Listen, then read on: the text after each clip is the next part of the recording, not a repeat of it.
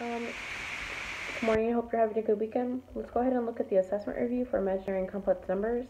And we're going to look at section A. It says you must show work for full credit.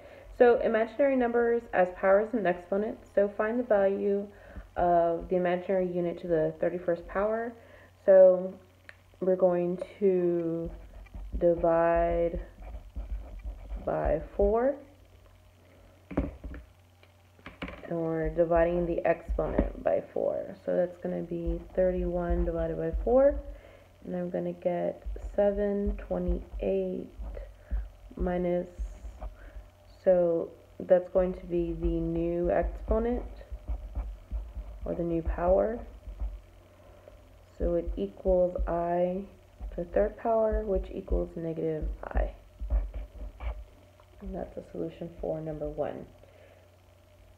Number 2, it says solve negative 3 times I to the negative 8th power. So this is going to be multiplication. So we're going to use PEMDAS. We use the order of operations for everything.